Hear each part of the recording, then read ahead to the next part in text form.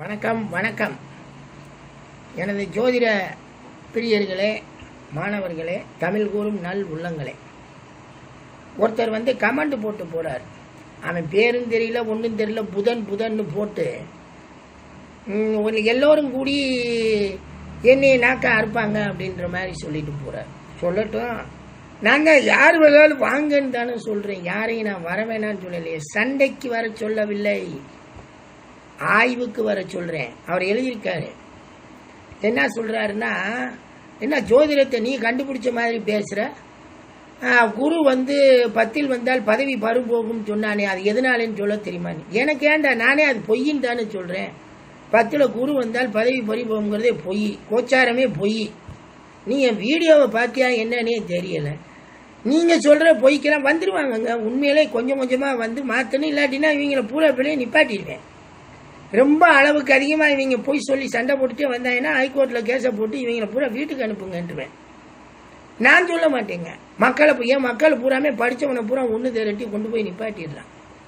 நாங்கள் எதுக்குங்க யாரையும் பொழப்பு மண்ணு போட வேணாம், அவன் மாறிக்குவான்றக்காக நாங்கள் ஆராய்ச்சியாளர். நான் ஜோதிட கண்டுபிடிப்பாளர் அல்ல.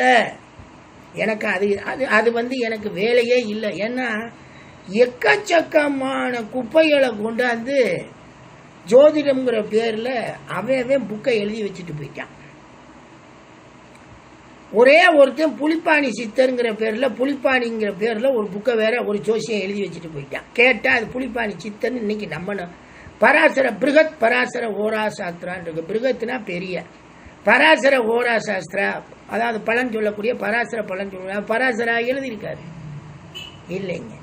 அதுக்கு இதுக்கெல்லாம் சம்பந்தம் கிடையாது. யார் பேர்ல அன்னைக்கு அந்த முனிவர்கள் அந்த சித்தர்கள் பேர்ல போட்டா புக்கு வாங்குவானுங்கிறக்காக போட்டு நான் ஏற்கனவே காமிச்சேன். கௌசிக சிந்தாமணியில வசிட்டரும் விஸ்வாமித்திரரும் பேசினதாகலாம் எழுதியிருக்காங்க கவின்னு. அதனால அதெல்லாம் விட்டுருங்க. நிறைய குப்பை. அதாவது இவங்களுக்கு என்னென்ன ஒரு அடிப்படையை வச்சுக்கிட்டு சொல்ல முடியுமோ எல்லாம் சொல்லி போட்டு போயிட்டான். இந்த ஜாதக அலங்காரம்ங்கிற புக்கில் எத்தனை விஷயங்கள் நடக்காது தெரியுமா? இப்ப கூட ஒருத்தர் கேட்டார், இந்து லக்னம்னு ஒண்ணு சொல்றாங்களே சாருங்க, அது சந்து லக்னம் தான். இருக்கிற லக்னத்துக்கே பலன் கிடையாதா? இந்து லக்னத்துல எல்லாருக்கும் இந்து லக்னம் வரும், எல்லாருக்கும் அந்த திசை நடக்கும், எல்லாம் கோடீஸ்வரனாவா இருப்பான். எங்க பணம் வேணுங்கிறதுக்காகவே, பணம் இருக்கணுங்கிறதுக்காகவே பேசுறீங்களேங்க. எங்க அவனுக்கு இந்த 12 பாவ ரீதியாக பலன்களை கண்டுபிடிச்சு சொல்லிட்டு போனா போதுமுங்க.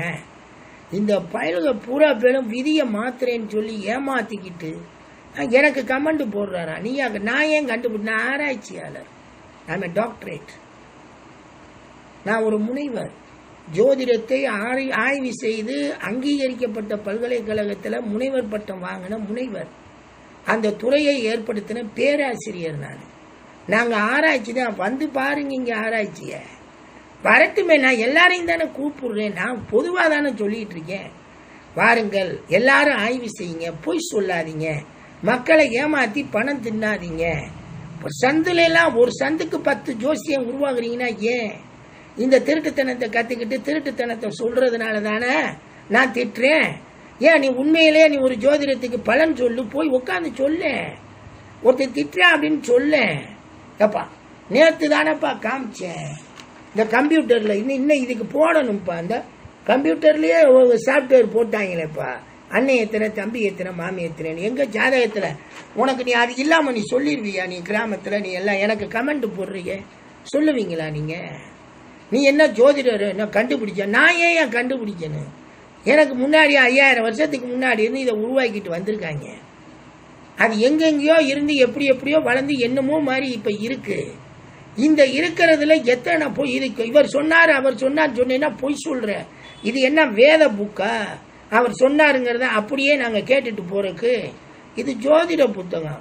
போட்டு அக்கு வேற ஆணி வேற, நடக்குமா நடக்காதான்னு கேட்டுட்டு நடந்தா எத்தனை பேருக்கு நடந்தது, இது எப்படி எல்லாம் நடக்குது, யார் சூழ்நிலைக்கு நடக்குது, எந்த ஊர்ல நடக்குது, எந்த பிரிவினருக்கு நடக்குதுன்னா நாங்க கண்டுபிடிக்க வேண்டிய சூழ்நிலையில இருக்கிறோம்.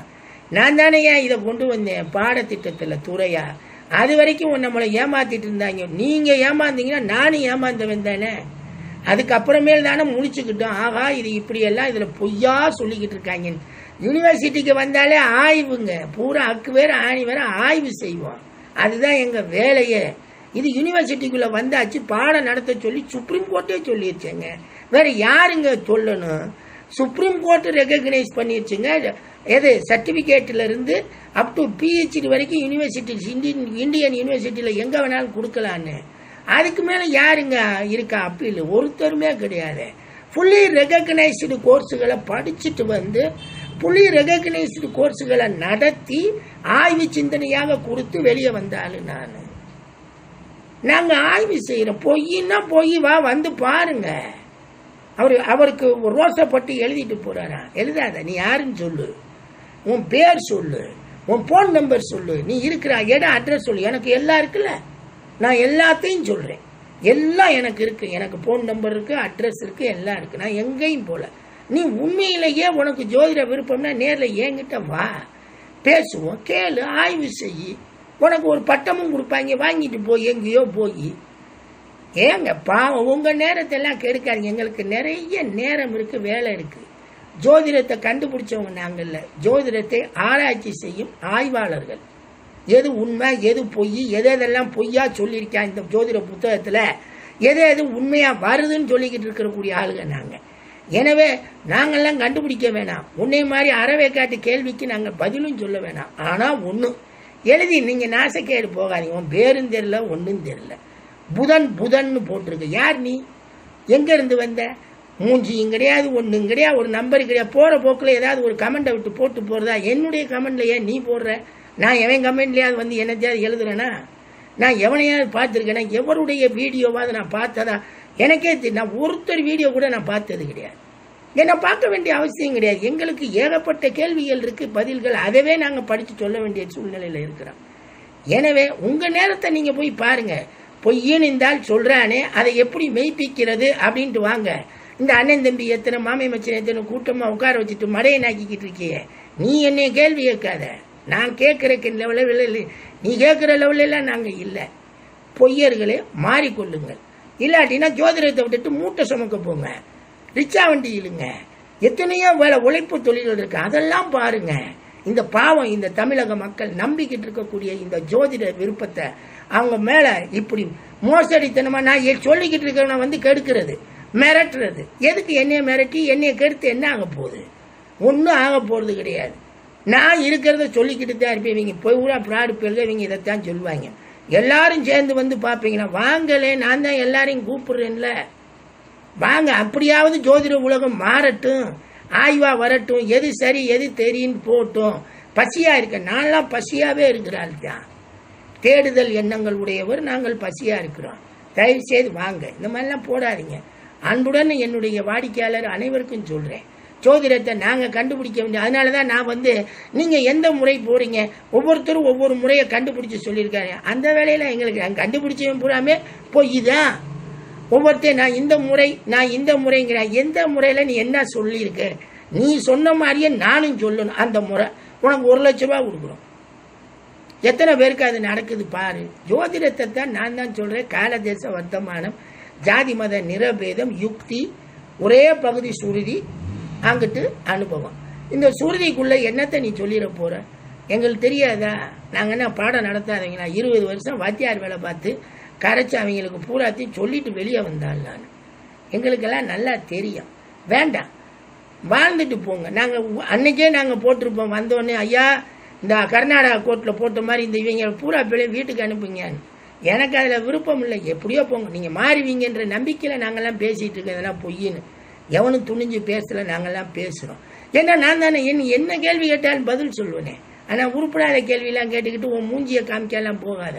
மூஞ்சியை காமி, சொல்லு, விவரம் கேட்கணும்ன்ற, விவரம் தெரியணும்னு கேளுங்க. அதான் நல்லா இருக்கும். ஜோதிடம் வளரணுங்க, வளர்த்து விடுங்க. என்னைய எதிர்த்து என்ன ஆக போகுது? ஒரு பைசாவுக்கு பிரயோஜனம் கிடையாது. நான் சொன்னது எந்த வீடியோவையும் எடுத்துட்டு போயிட போறேன்னா, இன்னைக்கு இல்லாட்டினாலும் ஒரு நாள் இது திரும்பும்ல. இன்னைக்கு இல்லாட்டினாலும் என்னைக்காவது ஒரு நாளைக்கு இதை பார்க்குற மக்கள் புரிஞ்சுக்குவாங்கல்ல, எது உண்மை எது பொய்ன்னு. என்னுடைய வீடியோவெல்லாம் பாருங்க, தயவு செய்து பாருங்க. பார்த்துட்டு உங்களுக்கு ஒரு முடிவுக்கு வாங்க. நன்றிங்க, நன்றிங்க, நன்றிங்க. தேங்க்யூங்க.